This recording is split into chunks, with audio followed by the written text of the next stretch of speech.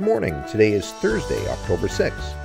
For lunch today, there's crispy chicken nuggets, or crispy chicken wrap, or fish sandwich with cheese. Today in grades 4 through 5, it's a C day. In grades 6 through 8, it's a B day. Today, for Homecoming Spirit Week, it's Club and Sports Day. People are encouraged to wear club shirts and a Coosa Sports jersey. Tomorrow is Papermaker Day, where we wear blue and white. For your information, 7th and 8th grade boys basketball registration is now open. Parents were sent registration in Parent Square. The deadline to register is October 21st, and practice starts October 24th. Looking at the recess weather report, it's another nice day. 57 degrees from 11 to 1 p.m. Enjoy! After school today, Chess Club is meeting from 3 to 5 in the 4-5 art room.